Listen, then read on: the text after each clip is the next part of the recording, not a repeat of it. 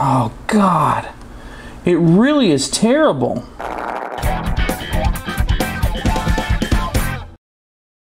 This is an Acer Aspire E15, or the model number is E5-576 392H. You see, this bezel here, okay, just so, because this is supposed to be an educational video, you get it off by pulling away at the bottom of it here and working your way up the sides, and then you can bend the top at an extreme angle to get all of these nasty plastic clips to pop. But here's the problem. This particular Acer Aspire has been brutalized, for lack of a better term, and that's why I'm having to fix it tonight. It's kind of sort of an emergency because the epoxy has to set. So this, you're probably wondering what this stick is that I keep holding. Well, this stick, and there's a reason that I have this propped up this way, this stick is actually the hinge that goes up the side of the screen. It's completely busted out of its mount here, and so has the other one. In fact, you may, well, you can't really see it because it's out of the field of view, but this hinge here is not attached either. Every single mount down here is completely ripped out. Every mount down here, completely ripped out. In fact, the only thing physically tethering the screen to this actual computer, let me see if I can show this to you. The only thing tethering this mess together is the Wi-Fi and display cables. So it's in a really bad state. Every hinge mount's destroyed. What we need to do is get this fixed, and we need to get it fixed quick. Now the problem is this hinge on the right hinge, completely ripped in half. The left hinge is not, but frankly they don't do that much anyway.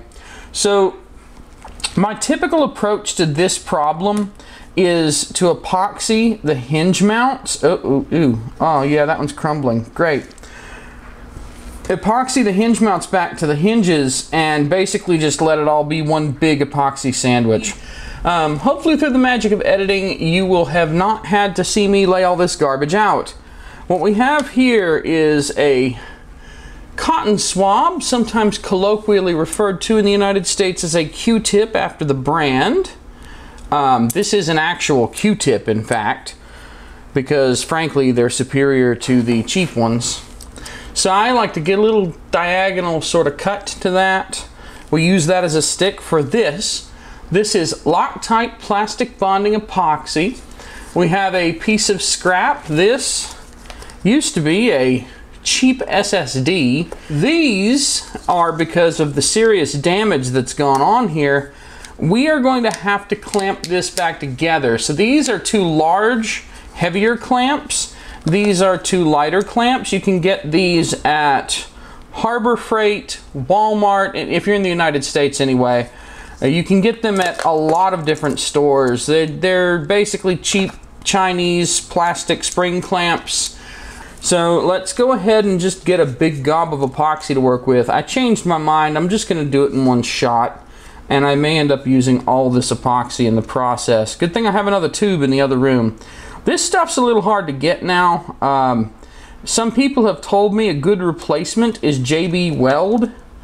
I will probably one day test some replacements. I actually have a laptop that needs a hinge repair. If you work with epoxy, you need to make sure your area is ventilated. If you can't get the goop off, that way you can put it on the actual hinge end here, which, now that I moved the camera, is actually visible. Oh, goody. I can zoom in on that later and feel cool. Okay. The name of the game here is basically you just slather on a whole bunch of this goop to fix the hinge. Everyone needs their computers. This isn't 1994. You know, the internet is a thing that exists. That screw is loose. I don't like that. And there's probably nothing I can do about it either. But people need their stuff back pretty quick sometimes, and these hinge repairs, if you can get new plastics and fresh hinges and everything, that's cool. One of the problems is if the model is such that it breaks like this and it wasn't dropped, you know, if it's actually a problem with the way that the hinges are designed on a particular laptop model, it's not going to matter what you do because the hinges tighten up over time and you've got to toughen up the base to compensate. Some people open the hinges themselves and actually pour out some of the iron filings, but I've never done that. I probably should figure out how to go about doing that actually. And that, you know, maybe that's one of my shortcomings. Maybe my lack of iron filing removal is holding me back somehow, but I doubt it. You can still kind of crack it open later, but you will actually need to get plastics. Thing is, if I do this, I put epoxy on all the hinge mounts, okay? If I do this, and I can get it all to go together and stay together, and this is where it gets ugly. Get it to stay together.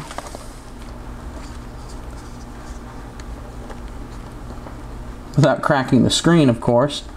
Always a bit difficult. And I may have to use the smaller clamps, I don't know yet. But there you go. Kinda not, eh.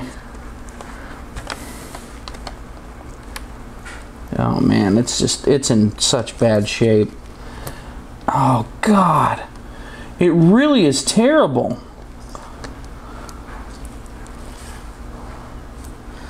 You can get these alignments here, here. Oh man, that's tough, that's tough, that's tough. Okay, that's as good as it gets.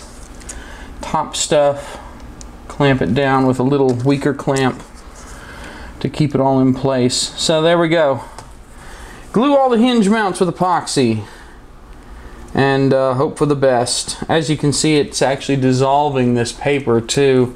This had to be done because the customer needs to pick up tomorrow in the morning. So it has like 8 hours to cure before I put the thing back together, and that just is what it is. Thanks for watching. Like, comment, subscribe, you know the drill. JodyBruchon.com for links to support me so I can make more computer repair videos. The money really does help. More money means more videos, so I can help more people in the future. Thanks for watching and have a wonderful day. Take care.